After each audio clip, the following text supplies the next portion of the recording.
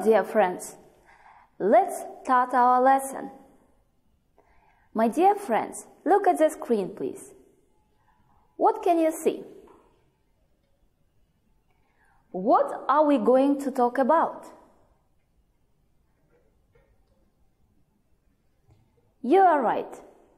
The topic of our lesson is true stories. Look at our plan, please. In today's lesson, we will predict the content of a text, read for specific information and main ideas, and research and read about another disaster. First of all, let's revise the previous lesson. Do you remember the words from the previous lesson? I hope you do. Try to match the pictures with the words.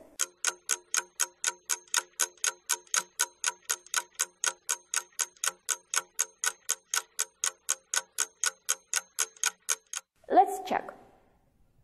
The first picture is flood. The second is lightning. The third one is tsunami. The fourth is volcanic eruption. The next, avalanche. The sixth one is hurricane. You are right.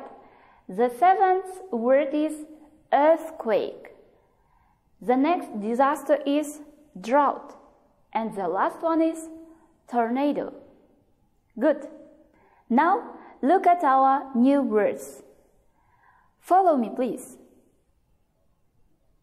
Shine, сиять, scream, крик, wonder, удивляться, massive, массивный, swallow, глотать, breathe, дышать, grab, захватывать, gasp for air, хватать ртом воздух, rescue, спасение, roar, рычать, breeze, легкий ветер.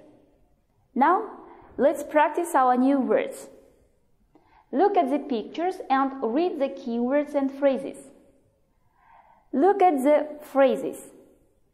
Warm breeze, crystal clear water, loud roar, huge wave swallowed me, hand grabbed me, palm tree, in panic, lonely and lost, lucky to be alive. So, dear friends, what do you think? What is the text about?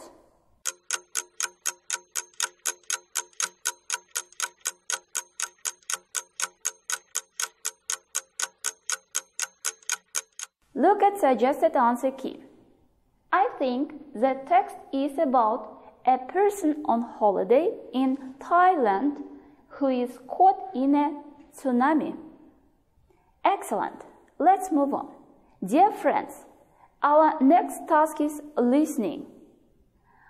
Listen, read, and check. Listen attentively, please. On the morning of the 26th of December, the sun was shining and a warm breeze was blowing on Koh Phi Phi Don Island in Thailand. It was a welcome change from the wet, rainy weather in London. After breakfast, we went to the beach. My parents decided to sunbathe and I ran straight into the crystal clear water.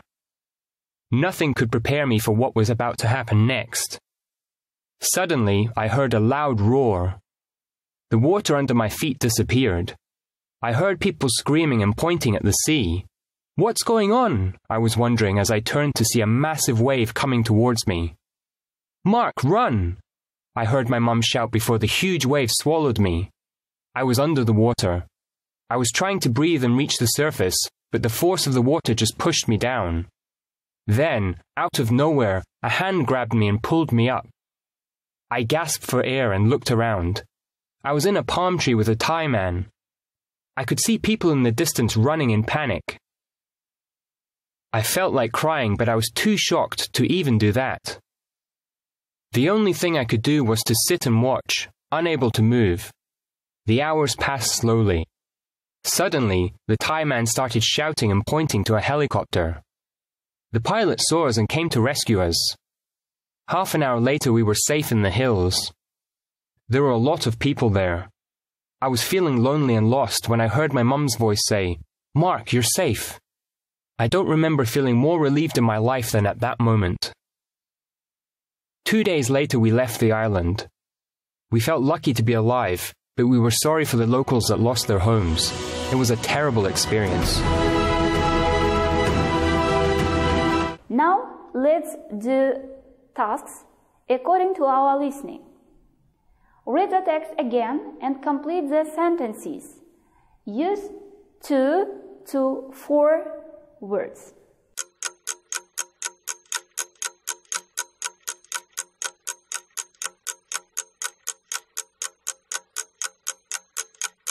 If you are ready, let's check together. The first, Mark and his family went to Thailand. The second, on the morning of 26th December, after breakfast, they went to the beach. The third, while Mark was swimming, he heard a loud roar. The fourth, a huge wave swallowed him. The fifth, a Thai man managed to pull him up. The sixth, hours later, a helicopter came to rescue them. The seventh, in the hills, Mark felt lonely and lost. The eighth one, Mark and his family left 2 days later. The ninth, they felt lucky to be alive.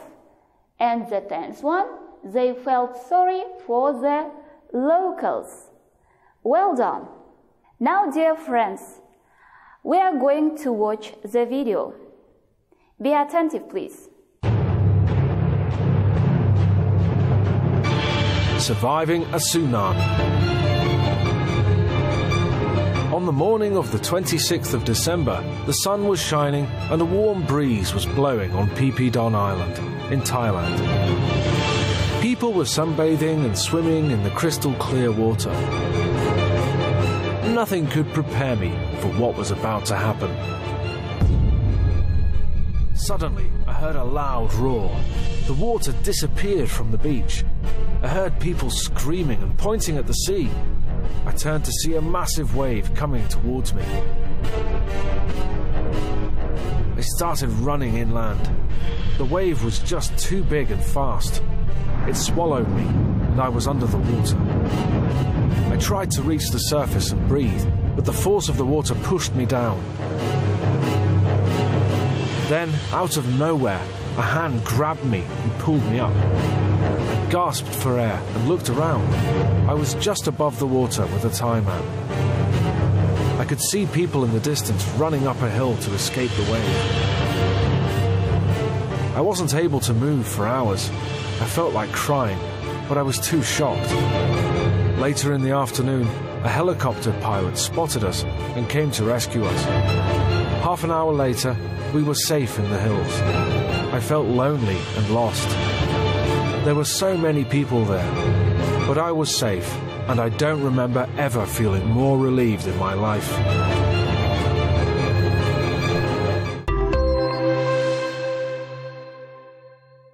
So, dear friends, let's do the next task. Imagine you are Mark. How did you feel during the tsunami? Say a few sentences.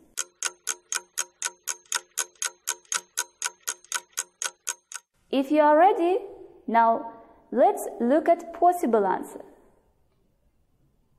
If I were Mark, I would feel shocked, lonely and helpless after such an experience, but at the same time relieved to be rescued. I would also feel sorry for those people who lost their homes or didn't survive. So, let's move on. Dear friends, let's match the adjectives to their synonyms.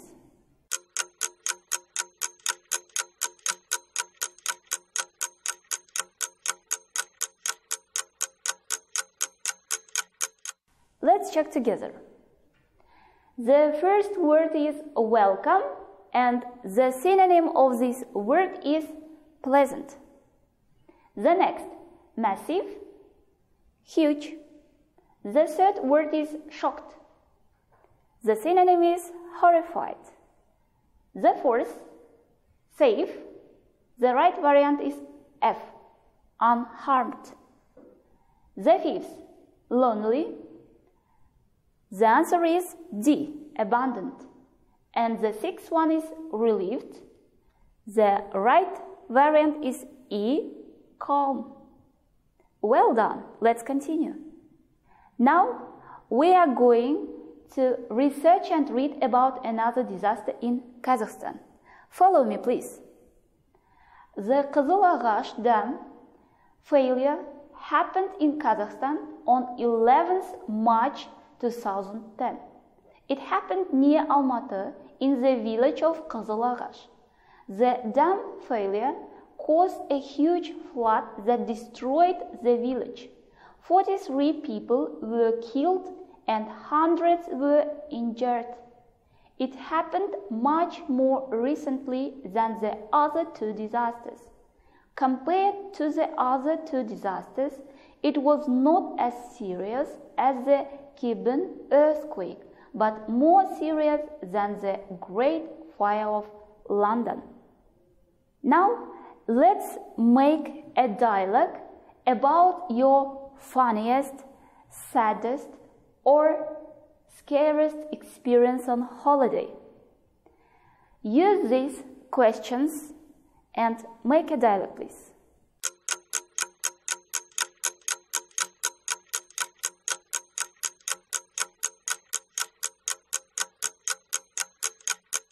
Let's check the dialogue between Aida and Nazam. Where did you go? I went to the Carpathian Mountains in Romania. Who was with you? I was with my parents. What was the weather like? It was very wet and rainy. How did you get there? We traveled by aeroplane, then car. Where did you stay? We stayed in a mountain hostel. What did you do? We went for long hikes in the mountains. Even though it was raining, it was very beautiful. What happened? One day, we were walking towards an old stone bridge. The river was full of fast-flowing water. Just as we were about to cross the bridge, it collapsed into the river with a huge crash and was washed away. What happened in the end? We had to walk a long way to find another bridge. How did you feel in the end? We felt very relieved and lucky to be alive. My dear friends, let's finish our lesson. Today we've predicted the content of a text, read for specific information and main ideas, researched and read about another disaster. Our lesson is over. See you next time. Goodbye.